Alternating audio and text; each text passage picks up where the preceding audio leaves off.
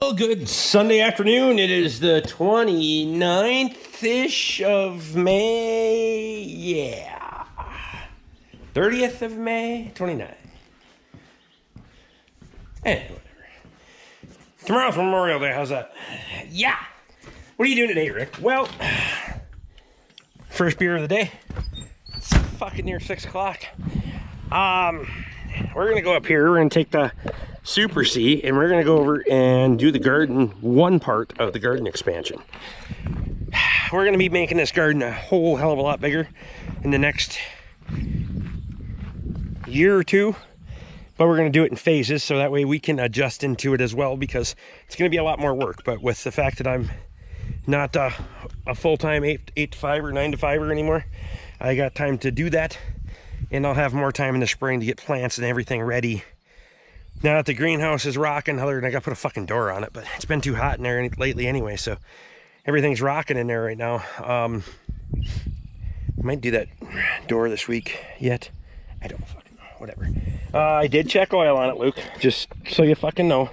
You can see my couple of drips there. She's full. Once it's done, we're gonna go do a service on it again. Oil, check rear ends, all that stuff, because we got a few working hours on it now. I noticed I got a little bit of a leak on that side. You're getting a little bit of a residue down there, so we might have to get into resealing some stuff or what have you. But for today, we're gonna put her to work for a minute. So let's jump on, see what happens, huh? This old 2-bottom, now that we got her dialed in, I think she'll turn ground pretty good. So oh yeah, oh yeah, oh, and beer and camera and starting sequence here. I'm gonna hold my beer with my foot, and neutral.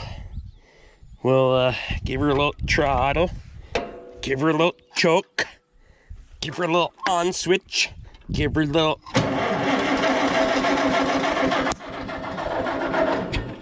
oh, come on, choke in.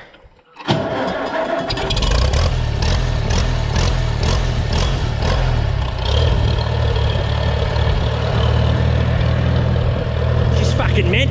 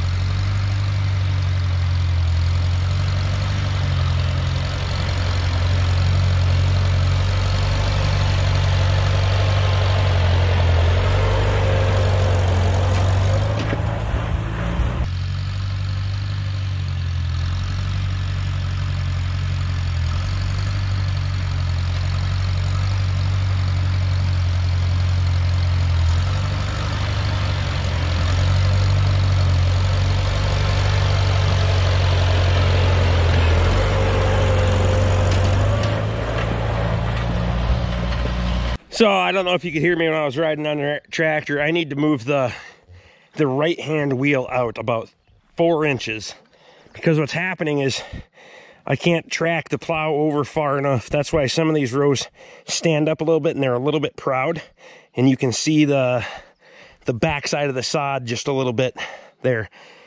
It's not really going to hurt anything, especially in a disking application. This one, well, I guess we'll find out.